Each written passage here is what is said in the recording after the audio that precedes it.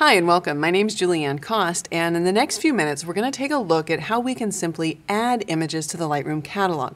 I know that a lot of photographers prefer to use the operating system in order to copy the images from their camera cards to a specific location on their hard drive. Well, once you've done that, you still need to add those files to the catalog. So to do this, I'll click on the Import button.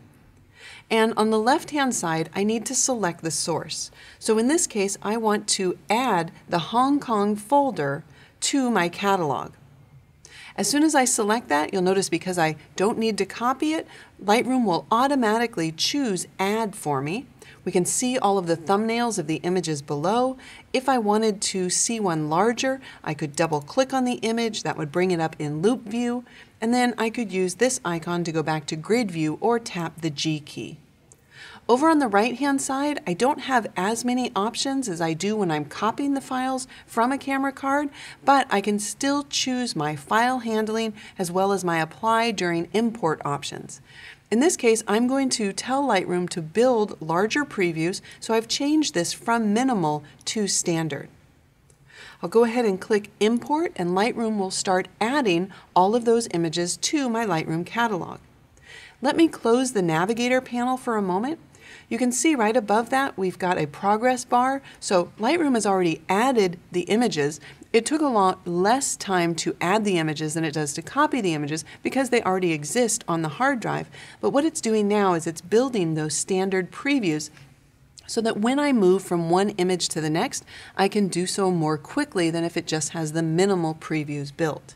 We can see in the catalog area that I'm viewing my previous import, the 122 images that I just added, but if I wanted to see all of my photographs, I could choose the All Photographs, and then we could scroll down and I could see not only the Hong Kong images, but also the images from Singapore.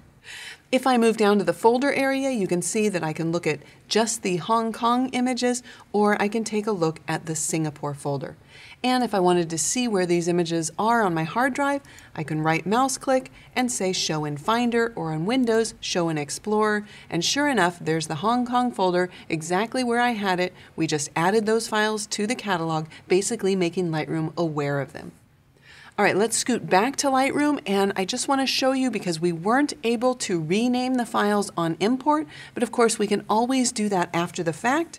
If I want to rename all of these Hong Kong images, I would go under the Edit menu, do a quick Select All, and then under the Library menu, I can choose Rename Photos.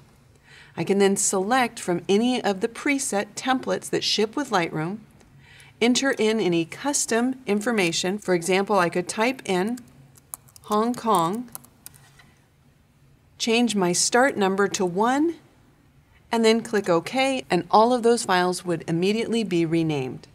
So there you have it. It's just that easy to add images that you've already copied from your camera cards to your hard drive into Lightroom. My name is Julianne Cost. Thanks for watching.